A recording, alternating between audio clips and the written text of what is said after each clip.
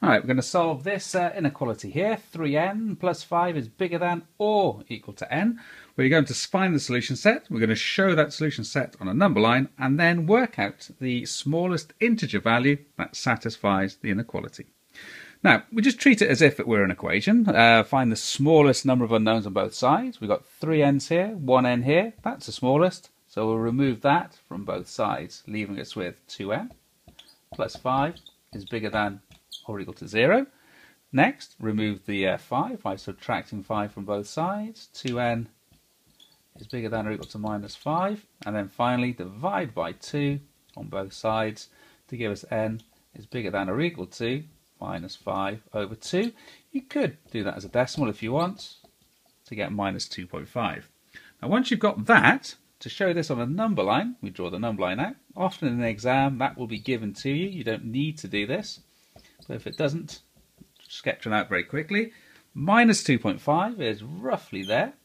If it had looked like this, just bigger than minus 2.5, we leave the circle empty. It's bigger than or equal to, fill it in. We want bigger than or equal to, so our line heads off in that direction. Our smallest integer value. Okay, let's start here. First, you've got to remember what integer means. Integer is a whole number. So we start here and we follow our line until we get to the first whole number. There it is, minus 2. So our smallest integer value that satisfies the inequality is minus 2. So that's how you do it. Some people might have started this inequality slightly different at the top. It's worth having a look at that because there's a slight trick you need to bring into what you do.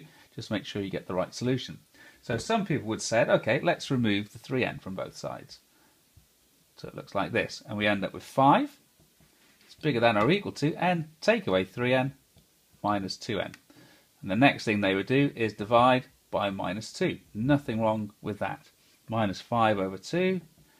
Now, because we're dividing by a negative number, this sign has to change round. And we end up with that there, which is the same solution as we had before. N is bigger than or equal to minus 5 over 2. A lot of the time when people do it this way, they forget that the division by a negative number means the sign has to change round, which is why I would always deal with removing the smallest number of unknowns from both sides. So there you have it.